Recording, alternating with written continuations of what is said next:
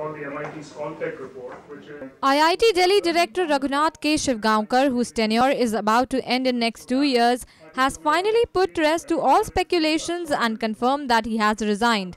However, he did not comment on the alleged pressure by HRD Ministry to meet 2 of its demands. I have resigned, that's correct. Shevgaonkar had allegedly been under tremendous pressure from the HRD Ministry to accede to 2 of its demands. He was asked to provide the IIT ground for a cricket academy Sachin Tendulkar wanted to open and also pay nearly ₹70 lakh to former IIT Delhi faculty and now BJP functionary Subramaniam Swamy as his salary dues between 1972 and 1991. Shevgaonkar was opposed to both the demands. Powered by NNIS.